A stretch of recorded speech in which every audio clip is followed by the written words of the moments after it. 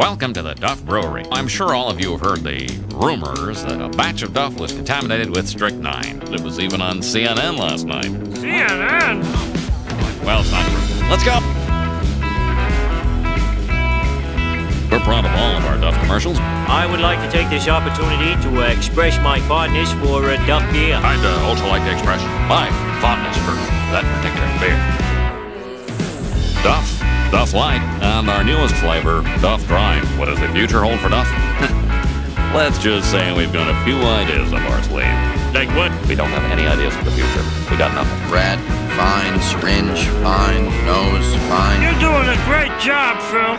Hey, thanks a lot. That makes it all worthwhile. I think you've had enough. Are you crazy? We still haven't tried how to control Duff. Give me your keys. You're too drunk to drive. I'm fine. You leave me no option. Ow! Ow! Cut it out! Ow! Ow!